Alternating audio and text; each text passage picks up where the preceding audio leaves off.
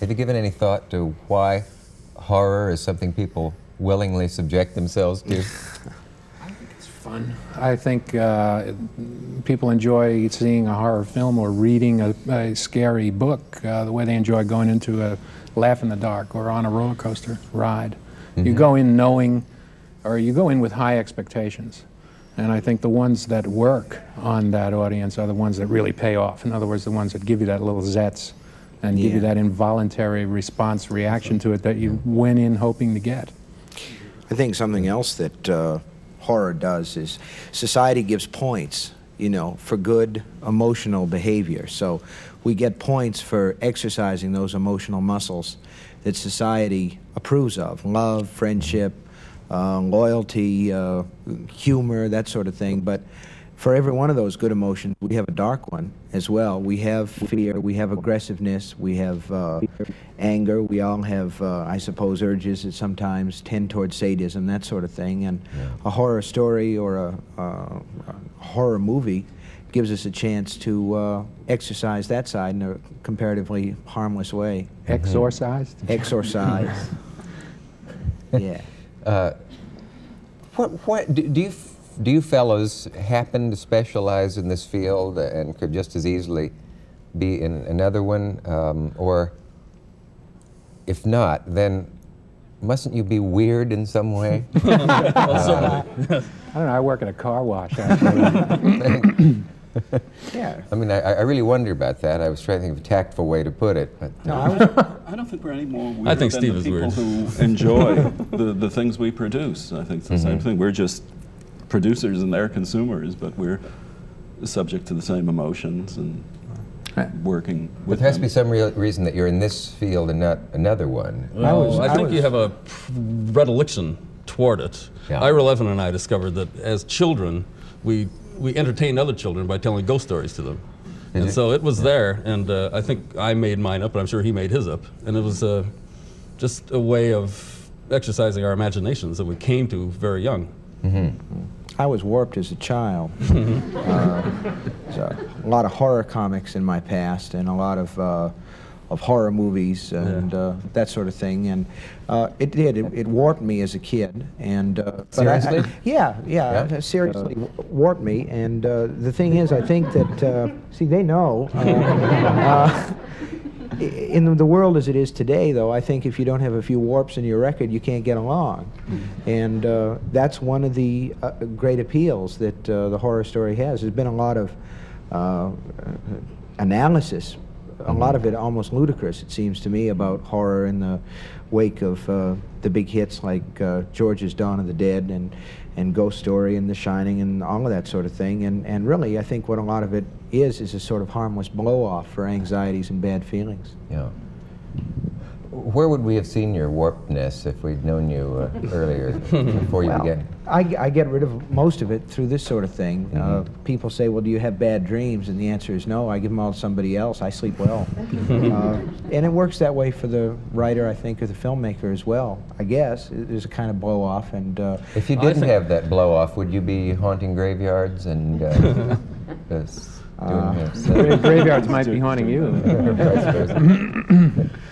I think you're tapping another emotion. I mean, I've often felt that to some extent with me it was accident. There were genre films that I loved of all different types. I love jungle movies. And had my first hit been a jungle movie, I might be a great jungle movie maker. But so to that extent it was accidental. And but I think there's a list of those involuntary emotions. Laughter, if you can make an audience laugh, cry, startle. Those are the things that you're really trying to do, and that's what you're sort of honing your work down to try to accomplish, to get that involuntary response out. And it's those involuntary responses that make people say, gee, that was great. Or when people say about Salem's Lot, geez, I loved it, they're basically saying it scared the hell out of me. It's clear cut. They don't, you know, it's basically a different response that you get from a reader that read Salem's Lot or Rosemary's Baby than you get from a reader that read The Winds of War.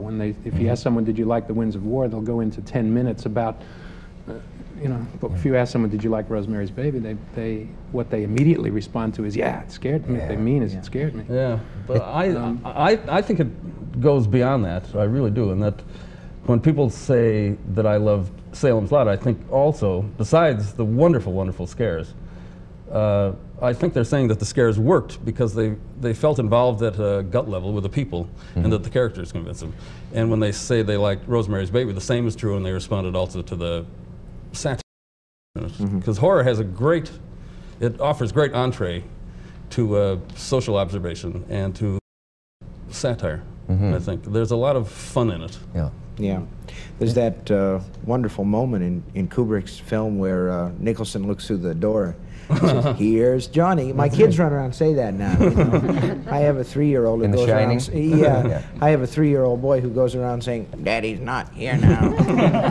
The little finger thing. It's very funny. Yeah. Another thing. He's not warped then. Of course he's warped. He's warped. Yes, he's very warped. One of the things that all these genres do, I responded to what George said about if his first hit had been a jungle picture, because you take all of these things and they're genres. There's horror, there's, for instance, the crime picture, my God, can this be the end of Rico? Jungle pictures, all of these things. And what all this genre fiction does, mysteries, is they make the writer or the filmmaker tell a real story.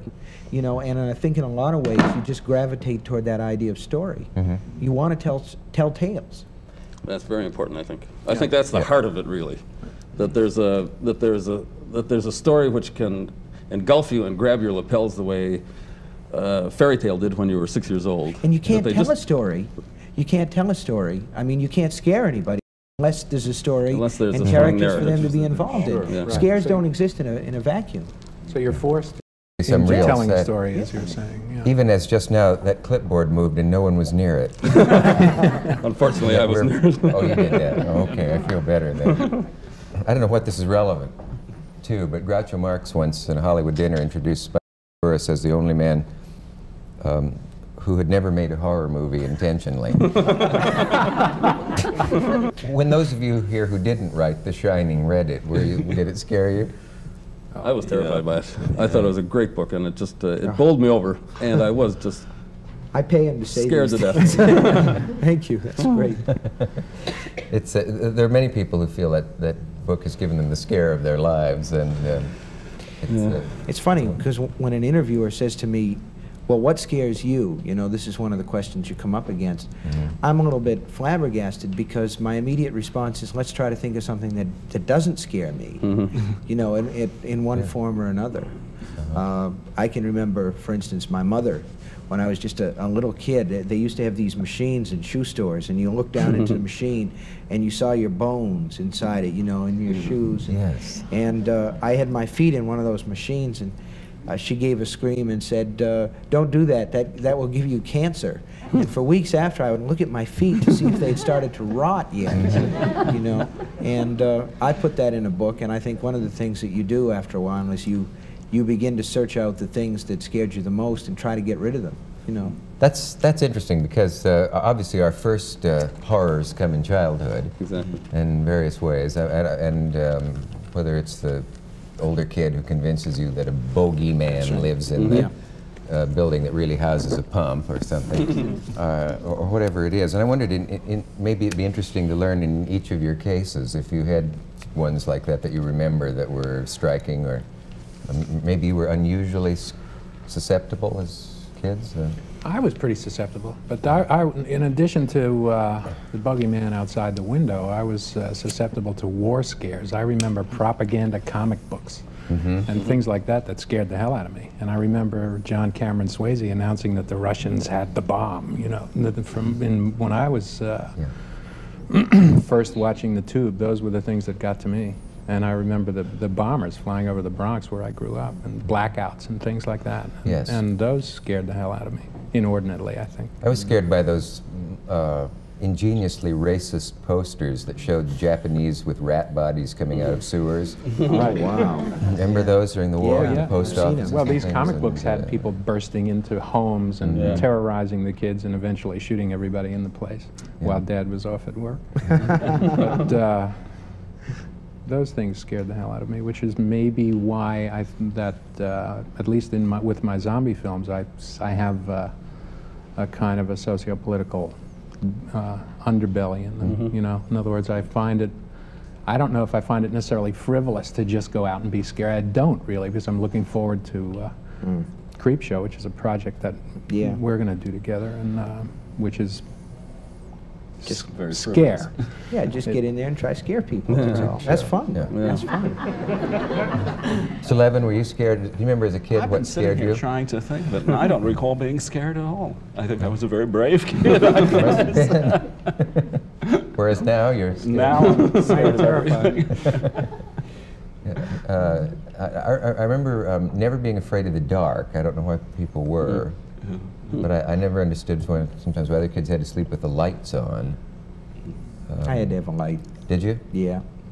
What did you think would get you if the light went on? I didn't even really want to consider it, but what it might be. But I was sure that I would see it before it got me, and that probably my mind would crack open. I think as a kid I was really, you know, worried a lot about going over the high side and into Banana Land and never getting back. I was very afraid of that. Really? As a kid, it wasn't so much being grabbed by something from the closet, so much as seeing it sort of coming toward me, you know, and knowing there'd be no escape.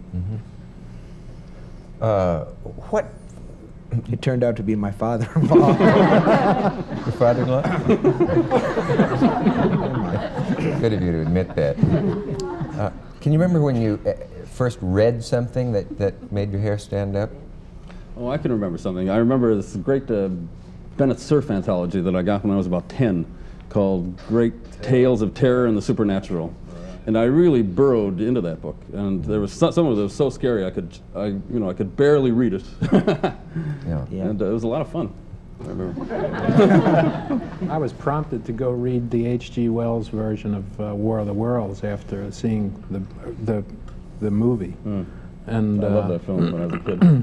And the description in Wells, which of course the Wells was at first disappointing because it was nothing like the movie, but then I started to get into that, and the description of the aliens in that was the first thing that really scared me on the printed page. Of course, Dracula. That's Dracula. Yeah, Dracula. Sure. You mean the movie?